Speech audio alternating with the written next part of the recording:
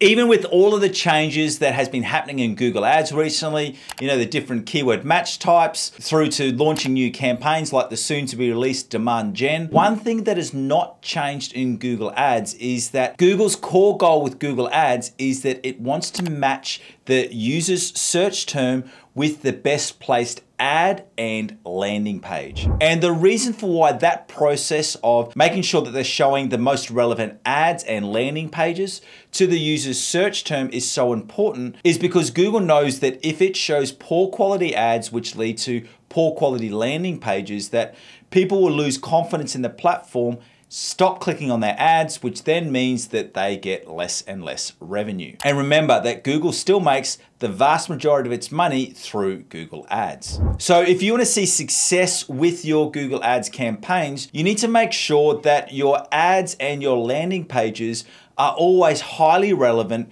to the user's search term. So in this video, I want to take you through the step-by-step process that I use to increase the number of conversions that all of my Google Ads campaigns receive.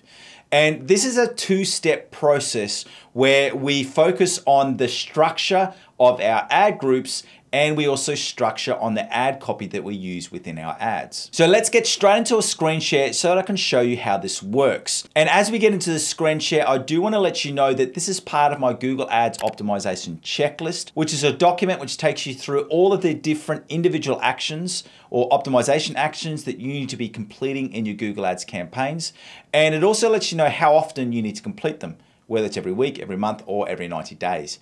And if you've already got one of my checklists, I do need to let you know that this has been recently updated. So if you want to get the updated version, all you need to do is to follow that link in the description below. But right now, let's go into that screen share so I can show you the structure that I use in my ad groups and my ad copy to increase the number of conversions. All right, so what I want to take you through here is I want to take you firstly through the structure that I use in my Google Ads ad groups. And what I want to show you through here is that I've got a collection of different keywords. At the moment in this ad group, we've got 24 different keywords. And a couple of things with this is that they are all on one individual keyword theme. So it's really, really highly important that you only have one keyword theme in your ad group. And the reason for that is so that I can tailor the ad copy and the landing page that's going to relate to these keywords. So with that one keyword theme, what you want to make sure is that all of the keywords in this ad group, even though we've got 24 different keywords, they are all highly related to each other and they all essentially mean the same thing. So even though they're using some different words, they all have the same meaning. And that's important to note, especially now because Google Ads has updated its targeting and its keyword match types. So it doesn't target the keywords that you've entered, it targets the meaning of those keywords. So you can see here, it's everything we've got like gym manager software and fitness software.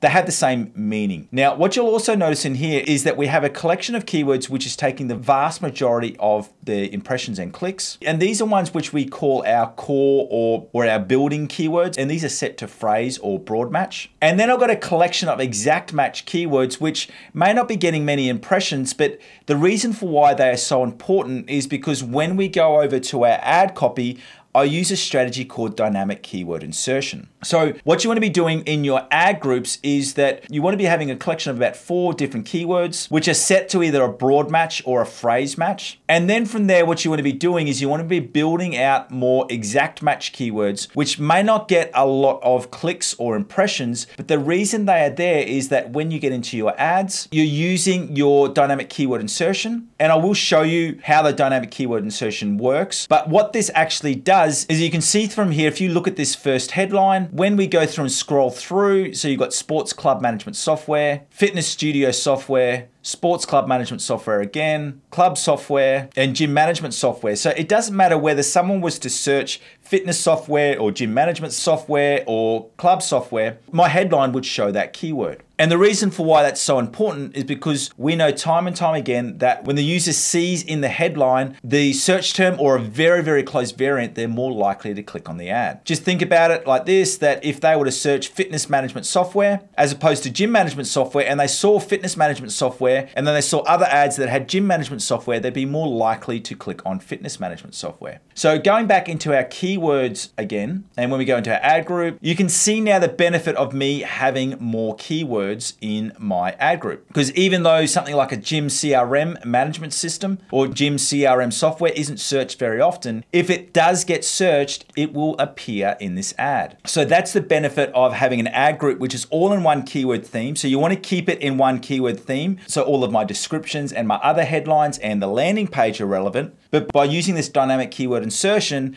and having a collection, so a longer list of keywords, not just 3 or 4 keywords, it's making sure that it's far more likely that the user will see the search term or a very, very close variant of the search term in the headline. Now, the way that you go through and use this dynamic keyword insertion is that what you need to do is in your headline, and this works for responsive search ads, you just need to go through and press the brace or the squiggly bracket, which is that one in there. And then that pulls up the keyword insertion option. Then from there, you write in your keyword, click apply. And what this does, you can see here, is it automatically updates your ad with the keywords that caused your ad to show. So it's important to note that this doesn't insert the user's search term, it inserts the keyword that triggered their ad. So a reminder, the process that you want to be using there is that firstly, you want to make sure that you're building your ad groups around a single keyword theme. And the reason for that is so that you can target your ad copy and your landing page to be highly relevant to the user's initial search term. And then what you want to do inside of those ad groups,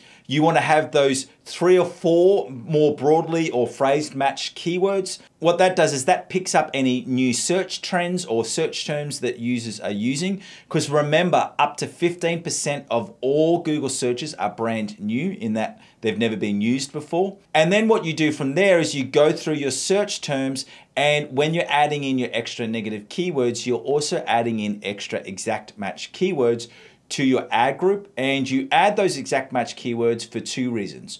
1, they are converting search terms, or 2, they're highly targeted and they're search terms that you want to convert in your account. And then from there, making sure that in your ad copy that you're using that dynamic keyword insertion. And remember, this is a 2-part strategy. You're adding more keywords in the same theme. You're also then using dynamic keyword insertion, because remember, dynamic keyword insertion, or DKI, inserts the keyword that triggered your ad, not the user's search term.